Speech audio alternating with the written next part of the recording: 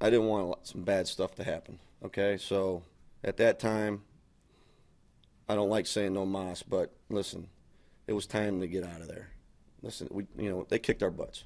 They kicked our butts. And you get sometimes that just happens in the National Football League.